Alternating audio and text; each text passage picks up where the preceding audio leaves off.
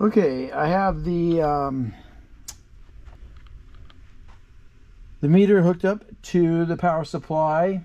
It tells us to hook up to J. Tells us to hook up to J. Look at this. My computer's not even online. I get little warnings. J802, J803, and we're looking for 35 volts, and we would adjust volts DC, and we'll adjust R809.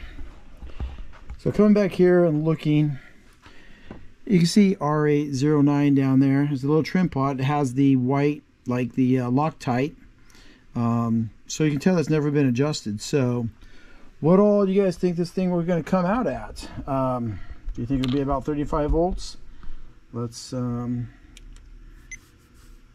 volts DC. I have the Variac transformer set to 115, so we're right in the middle. All right, let's turn her on.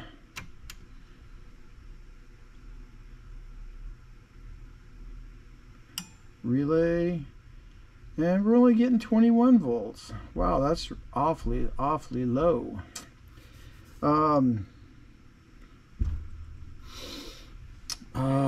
We're getting some AC bleed through it all onto that, which would be some bad caps. This is bouncing around. Yeah, we might have some bad caps on this guy. So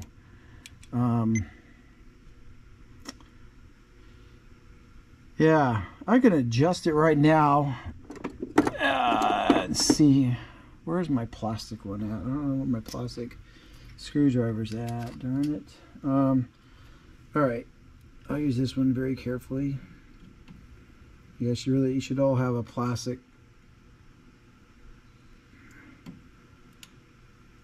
Wow, that stuff is really it's really painted on there.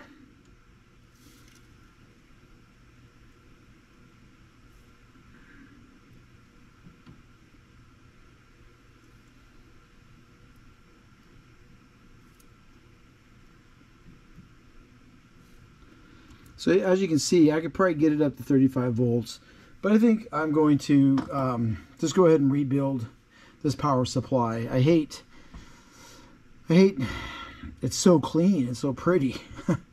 But yeah, I'm gonna I think I have all the caps in stock to rebuild this one, and I'm gonna take it back down to where it was at, about 21, and then we'll do a comparison. We'll leave it right there, and after I change out the caps, and then I can even go further if I have to. I don't think there's any problems with the relay. I showed you another video where I take the relays off and clean them gently with contact cleaner and a piece of a business card. But let's let me do this relay, or this power board, and I'm not going to film it because you guys have seen me do those before. And I'll be back.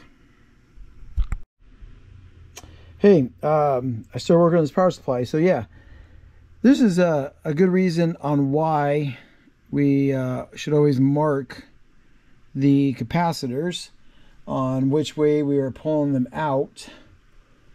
Like I said, I always put a little tick mark going towards the faceplate. But you can see on this one, they do not have the positive signs. So I was not going to be able to tell you, my camera keeps turning on me all by myself. I don't know why it's doing that.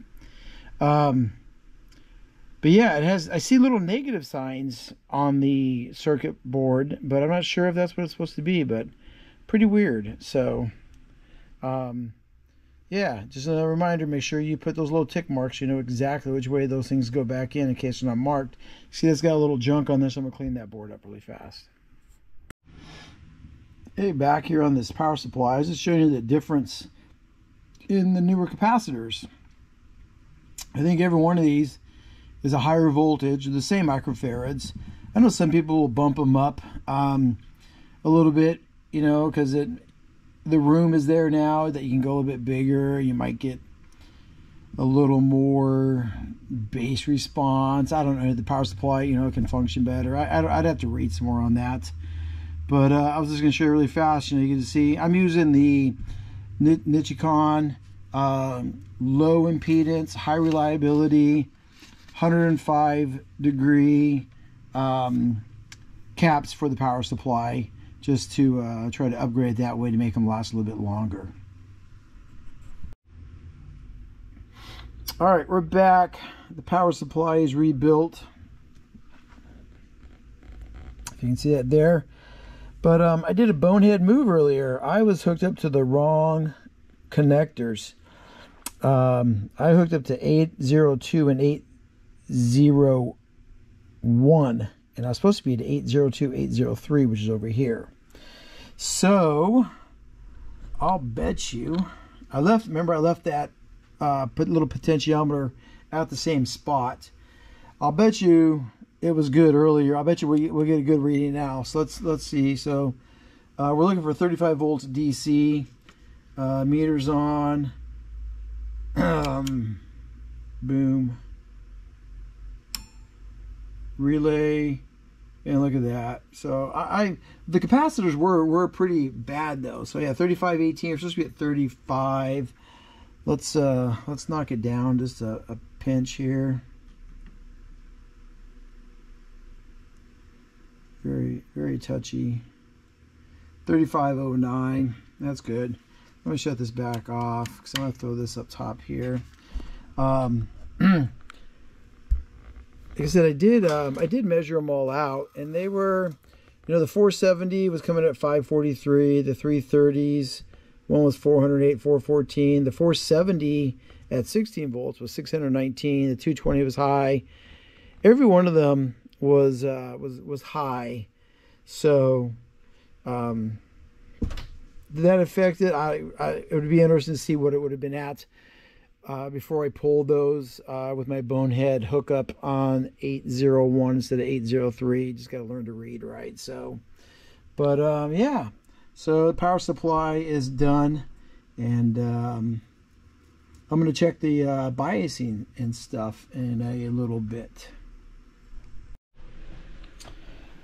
Okay, we're going to adjust the idle current on this one. Or actually, let's go to the DC offset first, I'm sorry. So we're going to connect the DC voltmeter that has a scale of 0.5 to 1 volt range, because we're doing millivolts. Hook it straight up to the speaker terminals, and we're going to adjust the trimming resistor R762 for a 0 DC output on the meter. Repeat the same for the other channel. During this alignment, no load should be connected to the speaker terminals. So, all right. So I had a gentleman write on one of the videos asking about using 2 meters. So I have this one hooked up, and I've got the meter up there hooked up also. We're going to go millivolts, and let's see what we get. Let me move my light out of the way so you can see that. Just hooked it up to the back, to the speaker terminals, and let's power her on. And click. So these are really pretty. That one's pretty close already, 0.004. And this one up here is reading, if you can see it, I have it set on the 200 millivolt scale, so it's only reading, yeah, same, maybe 1 millivolt. That's bouncing. So this is pretty darn on there. If you did have to adjust it, where resistor R760 is, that if you look at the drawing, right at the one potentiometer above it is R762, and it's the same on the other one, but it's on the other side, on this side here, because the boards are flip-flopped to be where they're at. So this one's actually sitting pretty good. We'll move on. All right, last one for the night. Our idle current adjustment. It says to go to J753 and 754 on an amplifier, and then we're going to adjust R763. But I did that, and I got 37 volts instead of getting 5 millivolts. So I went to the drawing, And look at this here. 753 and 754, you're going to get 37 volts because that's the 37. Okay, now if we're going to bias between these two, we need to go between 0 here, which is 760, and 754 to do our biasing. And just to be sure, I went and looked up really quick on Audio Karma, and yeah, there's actually a few people that have said that the manual's wrong. They also suggested instead of doing the 5 millivolts, go to the 10 millivolts. So one connector is on this side, and then you have to stand up to get this. The other connector's on that side, the 760. And then so yeah, let's go to millivolts, and let's turn her on, and we're bouncing right around 9.8. So yeah, I'm gonna leave that on for a bit. Everyone's seen this stuff before. Make sure it doesn't drift after about 10-15 minutes. I'm probably gonna hook up another meter really quick on the other side and see where it's at, and adjust that also to about 10. So just because I've seen some people talk about that. But yeah, when I first hooked up, I'm like, man, I got 35.7. I'm like, what the freak?